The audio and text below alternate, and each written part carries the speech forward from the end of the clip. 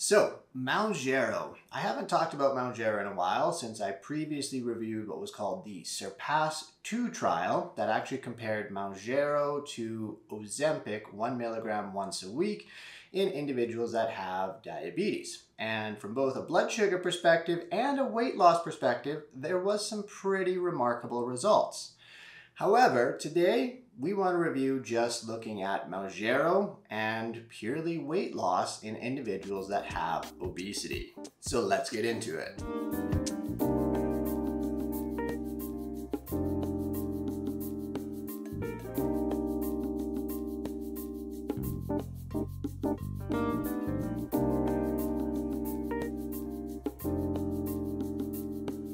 Welcome back to the program, you beautiful people. Before we dive into all things that are Mounjaro or Tirzepatide, I gotta remind you to hit that subscribe button down below so that you don't miss another episode.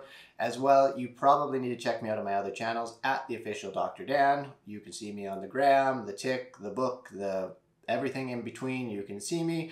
As well, check out my website, healthevolve.co, where you can book a consultation with myself if you need some support along your weight management journey. All right, before we dive into everything, as always, I like to do a quick review, like actually talk about what is Mounjaro or Tirzepatide, what does it do, how does it work, and so on. So, Mounjaro or Tirzepatide is similar to semaglutide or Ozempic in that it does have a component that binds to the GLP-1 receptor.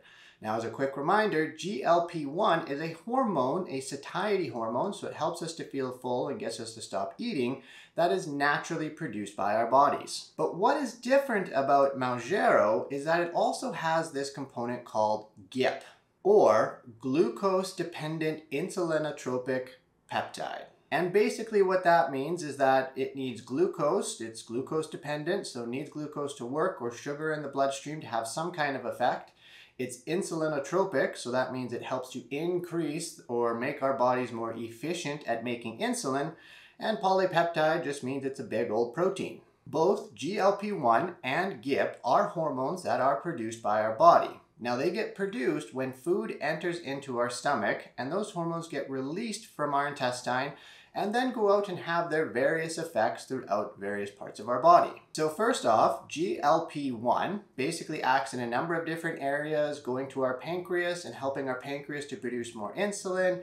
It goes to our stomach and tells our stomach to slow down how quickly food's going from our stomach to the small intestine. And then finally, in terms of how it helps us to manage our weight, is the effects that it has within the brain and decreasing our food-seeking behaviors. GIP, on the other hand, well, really isn't all that different. It does a lot of the same things in terms of helping the pancreas, slowing down that gastric emptying aspect of things, and working within the reward centers of the brain to decrease our food-seeking behaviors.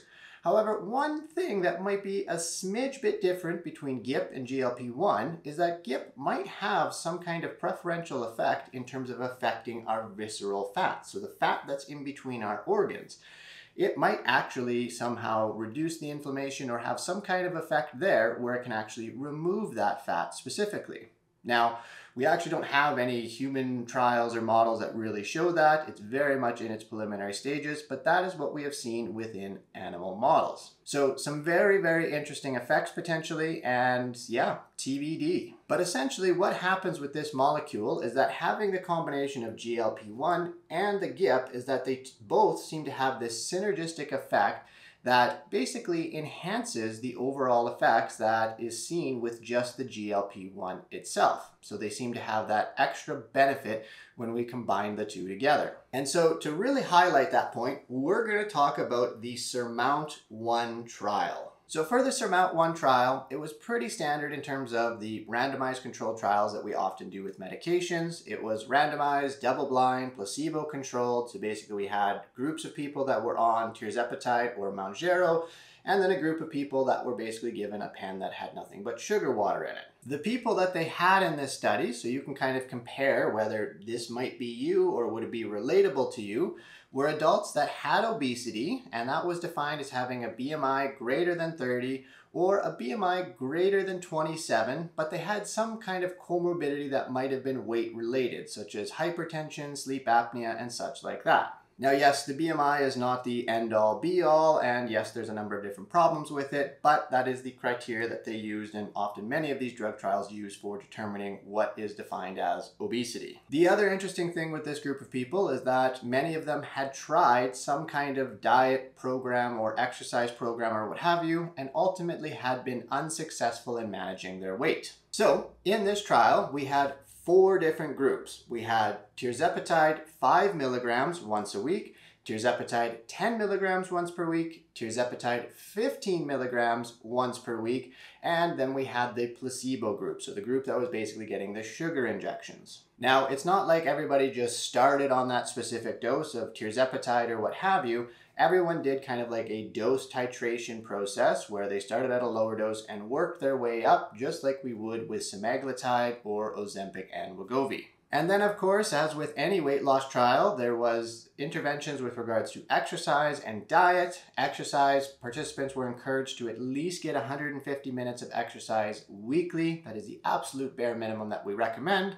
And everybody was counseled and given a 500 calorie per day deficit. So they basically figured out what an individual's maintenance level of calories were and then told them to eat 500 calories less than that in order to lose weight. And for the total of this trial, individuals were followed for about 72 weeks or about 16 and a half months. All right, so what about the results? Well, there was 2,300 plus individuals in this trial, and I'll show you the results here on the big screen so you can really see it well. And as you can see, there are some unbelievable results that we're seeing. With Tirzepatide 5 milligrams once per week, individuals lost on average about 35.5 pounds from their baseline. Tirzepatide 10 milligrams once per week, the individuals lost 48.9 pounds on average from baseline.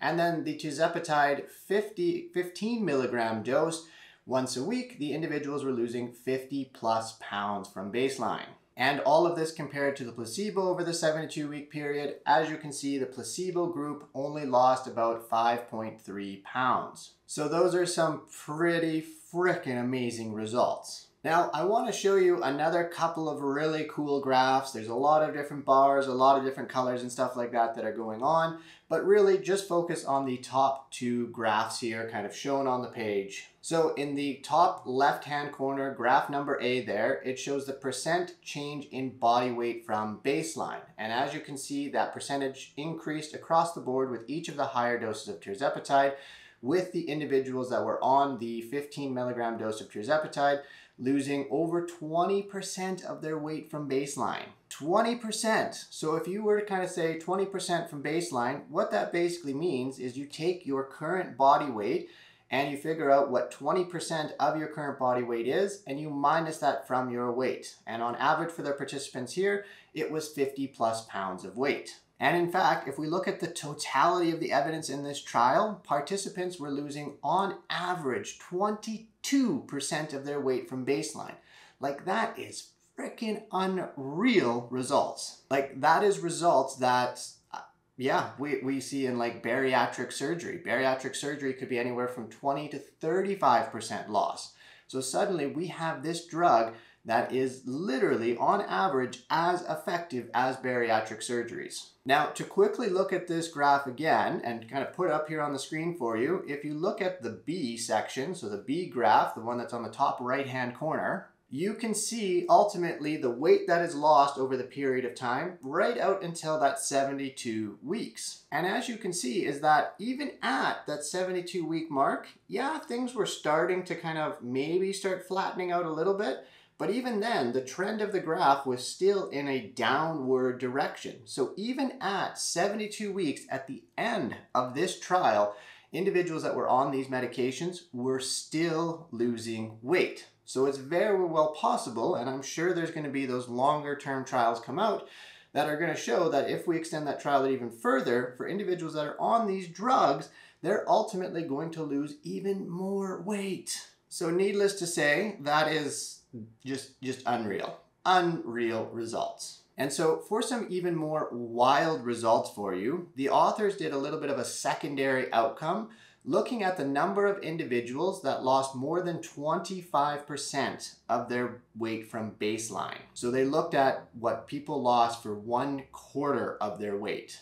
And so the results, they don't even stop there. Let's talk about some more wild results that occurred. And what they did is they looked at individuals as a secondary outcome, the number of people that lost greater than 25% of their weight from baseline. So these people in each of these groups lost more than 1/4 of their weight from that baseline. So if you're 200 pounds and you lost 1/4 of your current baseline weight, that would be 50 pounds. With tirzepatide 5 milligrams once per week, so the lowest dose, 15% of the individuals lost greater than 25% of their weight. With the 10 milligram dose, it was 32% of the individuals. And then with the top dose of 15 milligrams once per week, the individuals were losing, or 36% of the individuals lost greater than 25% of their weight at baseline. So over 1/3 of individuals at that top dose. And so to give you a little bit of perspective on that, if there was about 30% of the people and each group had about 600 people in it, 30% or over 30% of people would be about 180 people in the groups were losing more than 25% of their weight from baseline. And in comparison, only 1.5% of the individuals in the placebo group were losing more than 25% of their weight from baseline. So, as you can see, and I always like to highlight that, is that the placebo group, some people still achieved a huge amount of weight loss without taking the medication. And whether it was the thought that they were on the medication, it was helping them, so they were literally getting that placebo effect, or they just overhauled their entire life and did all kinds of crazy things and stuff like that and lost that 25%, we really don't know. But overall, that really shows that, yes, it's still possible to lose a huge amount of weight without these medications, but it is going to be hella hard. And there's only going to be a few people that can actually do it. So that's all the weight loss stuff. That is like the unbelievable aspect and just how much weight was ultimately dropped in pure, just fat loss that individuals had. But there was also some other obviously very cool results that came out of this. We saw reductions in waist circumference, we saw reductions in blood pressure, and we saw reductions in lipids or cholesterol levels, all things that are ultimately going to make you healthier. Now, something that's kind of come up in a previous video is the discussion about muscle loss and what kind of happens with that. And fortunately, the authors of the study did a little bit of a sub-study. They scanned people with the DEXA scan before and afterwards. And what they found is that actually there was pretty minimal muscle loss that occurred. And the individuals that were losing at the 15 milligrams of tirzepatide were losing primarily fat or a good portion of fat in comparison to muscle loss. If you want more details on muscle loss and all that beautiful stuff, check out the link down in the description below where I go over that in detail and kind of address some of the concerns about muscle loss and what occurs with these medications. In terms of the side effects, because that is always equally as important, side effect profile wise, these drugs were generally pretty well tolerated. A lot of very much the same side effects that we expect with Wegovy, semaglutide, and that sort of thing. In previous trials where I've reviewed kind of Ozempic comparing to tirzepatide, what we found is that, tirzepatide in general tends to lead to more side effects or more people experiencing side effects, which largely is because the drug is more potent. So we're probably going to get more side effects, unfortunately, but it is important that you speak and work with your clinicians and slowly titrate, work up the dose and finding a dose that works for you versus trying to go from 0 to 100 overnight. And in terms of all the ones that people are worried about and always concerned about is the cancers, pancreatitis, and everything in between. To give you some peace of mind, there was no increases in cancers or anything like that. There might have been some slight, very minimal increases in terms of pancreatitis and gallstones. I have reviewed all of the above in more detail in previous videos, so check out those links down below. But overall, there was really no major concerns that came out. So to give you a quick summary here, individuals were losing a heck of a lot of weight in 22% from baseline, which is a huge amount of weight overall. There really wasn't a huge jump in significant benefit going from 10 to 15 milligrams. So it really shows that, maybe you don't need to go up to that top dose to get to the benefits or anything like that. And really, we should be dosing and titrating to effect in these individuals. So if someone does really well on 5 milligrams, that's okay. They don't need to go up on a higher dose. We don't need to push to the maximum dose to get benefit with these medications because they are so powerful. And finally, to kind of just make sure that comparison is clear, when we have a weight loss of over 20% from baseline with tirzepatide, Wegovy at its top dose only led to about 12 to 15% weight loss at baseline. So it's very clear that Mounjaro tirzepatide is going to definitely take the title away from Wegovy as being the top weight loss drug and medication. Unfortunately, tirzepatide only has the indication across the globe for diabetes management, both here in Canada and in the States and other places around the world. It's probably going to get the indication for obesity management in the US by the FDA by the end of 2024 or end of 2023, my apologies. And then Canada will probably get it sometime in 2024. So that is everything that is Mounjaro and tirzepatide. Hope you got something out of it. As always, of course, share this video if you did and you think someone else would benefit from it. And of course, you beautiful people, don't forget to hit that subscribe button down below. And of course, check me out on my other channels and my website, healthevolve.co. And always remember, small tweaks lead to massive peaks.